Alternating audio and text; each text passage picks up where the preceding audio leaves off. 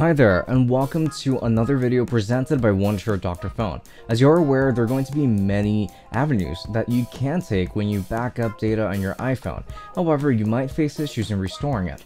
One particular error that you face across your iTunes is going to be that usually there's going to be not enough space to restore iPhone backup, which we will be answering in this video. So before we get into the details, make sure to subscribe to our channel for all of the latest updates. Now with that said, let's go ahead and dive right in.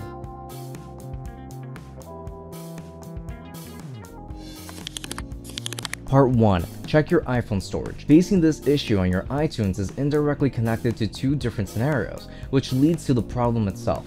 One scenario involves storage issues with the computer, which prevents the backup from actually being restored. For the other scenario, your iPhone can be the culprit itself, as it might not have enough space to accommodate the restoration backup file. However, to counter this scenario, you need to check your iPhone storage, which can be done by following the step featured next. Choose the general settings from the settings app in your iPhone and access the iPhone storage option.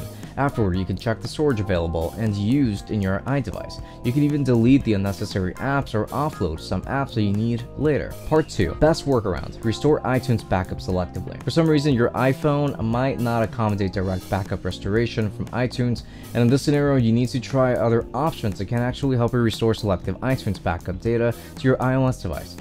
Dr. Phone is your go-to solution for this scenario, as it provides a one-click solution to restore selective media back into your iDevice. All you have to do is select the required media out of the provided options, and Dr. Phone instantly restores it without any effort. This unique solution provides a lossless transfer of data, which puts it at an advantage. To know how this is smoothly processed, go through the steps coming right up. After installing the latest version of Dr. Phone on your system, connect your iOS device and choose it from the interface's left panel.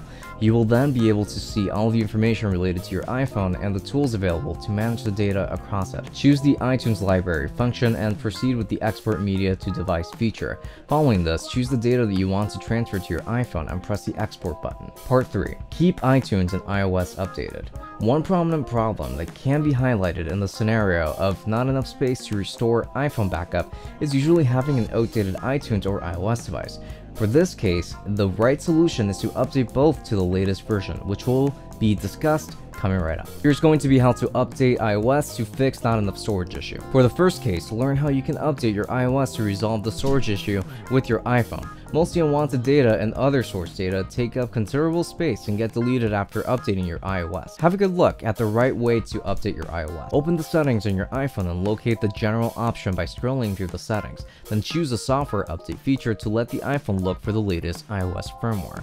Once your iPhone detects the latest iOS firmware, tap the Update Now button. The estimated update time depends on the firmware size and internet connection speed as well. Now here's going to be how to update iTunes to fix not enough storage issue. If you're not able to restore your iPhone backup through iTunes, you might need to check if your iTunes is updated to the latest version. To fix such glitches with the software, it is best to update it by following one of the ways provided next. Way number 1 is going to be to manually update the iTunes version. So access the Help tab from the top toolbar and choose the Check for Updates option from the drop-down menu to update it to the latest version. Method number 2 is just going to be to open the Microsoft Store on your Windows PC and access the library option from the left panel. From the apps installed in your system, locate the iTunes app and press the update button to get it updated. Part 4. Compliance with security settings. It is always desired to avoid getting your device infected with any sort of virus. For the protection of your device, there are going to be some security settings that you should comply with to protect your iPhone from such vulnerabilities, which are going to be focused as follows. First, you have to ensure that the date and time on your iPhone and computer are up to date according to your time zone. Also, do make sure that you have installed the latest iTunes version to avoid compatibility or bug issues. Do make sure to check and update your Windows and iOS versions to the latest ones to remove all of the software bugs from your device. Go through the host file of your Windows PC to ensure it is not causing the problem with the restore process. This brings us to the end of this short yet expressive video on the problem of not enough space to restore iPhone backup. While you've learned some basic techniques to discover the root cause of this problem, you should consider alternatives in such situations. Dr. Phone serves as a remedy for restoring selective iTunes backup data to your device with ease, and we hope that you liked our video, so give us a thumbs up and subscribe to our channel. And with that said, thank you so much for watching, and until next time, have a good one.